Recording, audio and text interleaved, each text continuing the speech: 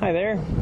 I wanted to tell you about my CETMA cargo bike. I finally got it rolling. I wrote about it a couple months ago that I had ordered it. Well, I finally got it on the road. It took about 6 months from ordering to actually getting Lucy in it for a ride. But we've done it and been riding with it for, I don't know, about a week, I guess. So I've got some initial impressions that I thought I'd go through with you. First question anyone asks is it weird having the wheel so far up there, and how does it steer? And the first time you get on it, it's really strange. There's no getting around it. It's just a weird feeling.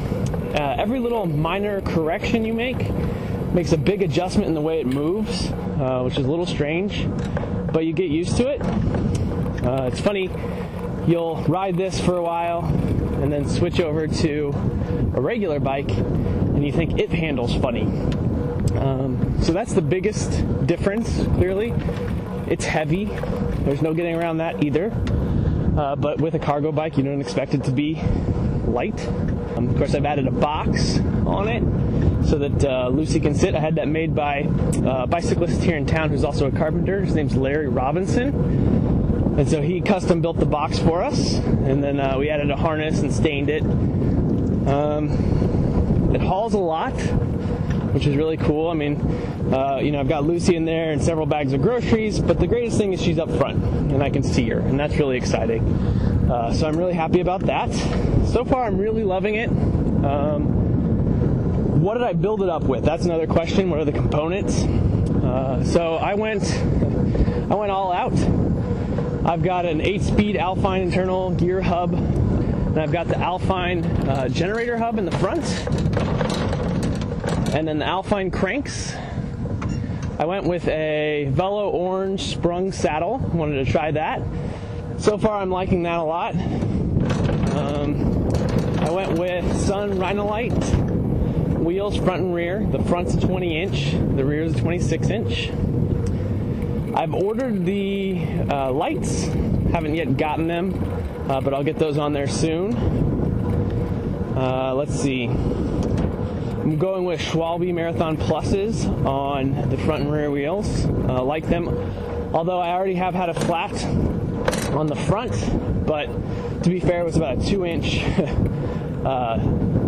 thorn, so I don't think much of anything would have stopped that. I am running tire liners, both front and rear as well. Overall price, I haven't been brave enough to go calculate it all up yet. The frame itself was $18.50 plus shipping, and then all the components on top of that. So it's not an inexpensive bike. Lane just created a complete bike with some pretty decent components. That cost $28.50, I think, is what it is for the complete bike, plus shipping, which I think is $300. And then if you wanted a box, it would be on top of that. Overall, I really like it. Really do enjoy having Lucy up front. Gives her a little place to play. I get to see what she's doing, what she's looking at. We get to talk a little more, and that's been really nice. You get used to the handling pretty quickly, and it seems like so far it rides a lot better with more weight in the front.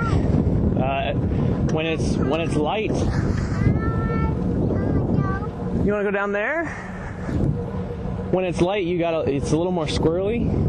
When you've got some weight in the front, the minor adjustments you make aren't quite as extreme. So that's kind of my initial impressions so far.